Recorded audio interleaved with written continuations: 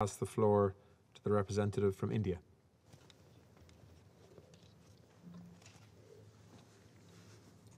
Thank you, Mr. President. I thank Special Representative Ms. Deborah Lyons for her briefing. I join the others in extending our unflinching support to the work done by UNAMA in these challenging times. India has consistently called for a central role of the United Nations in Afghanistan. I also thank the other briefers for their remarks and insights. We have witnessed dramatic changes in the situation in Afghanistan over the course of the last month. The Security Council met thrice in August and has collectively pronounced on the prevailing situation. In particular, the UN Security Council Resolution 2593 on Afghanistan clearly sets out the Council's expectations on a range of critical and immediate issues. As Afghanistan's neighbor, we were privileged to preside over the adoption of a substantial and forward-looking product of the Council on Afghanistan. It took into account some of our collective concerns, in particular on terrorism, where it noted the commitment of the Taliban not to allow the use of the Afghan soil for terrorism, including from terrorists and terrorist groups designated under Resolution 1267. It has underlined that Afghan territory should not be used to threaten or attack any country, or to shelter or train terrorists, or to plan or to finance terrorist acts.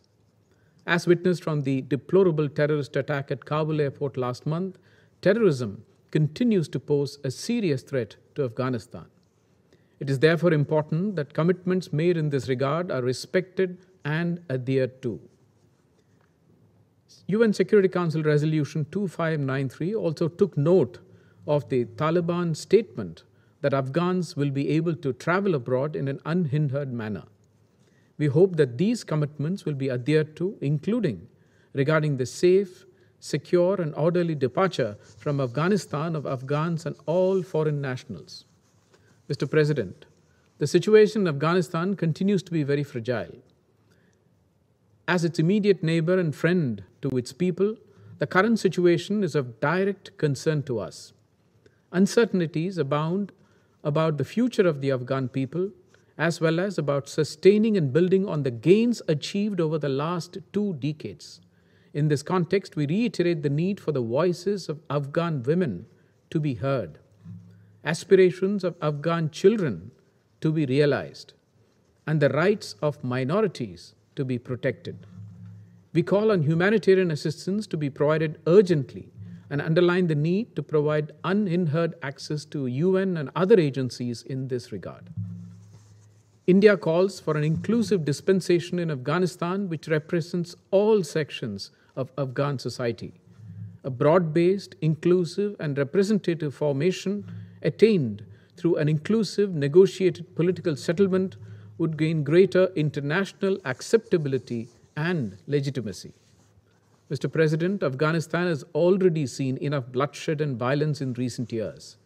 We call on the international community to come together, rising above any partisan interests, to stand together with the people of Afghanistan in their desire for peace, stability, and security in the country. We need to enable all Afghans, including women, children, and minorities, to live in peace and dignity. During Council's last discussion on Afghanistan, when Secretary General had also contributed with his valuable insights, he had called upon the need for international community to speak in one voice on the evolving developments in Afghanistan. Perhaps it is more important for us to adhere to Secretary General's call, both in letter and in spirit, for the benefit of the people of Afghanistan. We therefore call upon all members of the Council that when we decide on the future of UNAMA mandate, we keep our focus centered on Afghan people and their expectations from the international community to stand by them in this hour of crisis.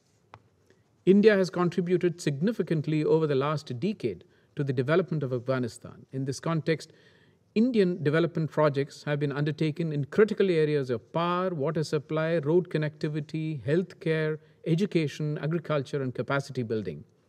India's emphasis has been on the welfare and well-being of the people of Afghanistan. India has undertaken more than 500 development projects in each of the 34 provinces of Afghanistan. We had also extended humanitarian assistance through the delivery of 75,000 tons of wheat last year to Afghanistan. We hope that these development projects and the education and human resource development imparted by India over the years will help in contributing to the development of an inclusive and progressive polity. I thank you, Mr. President.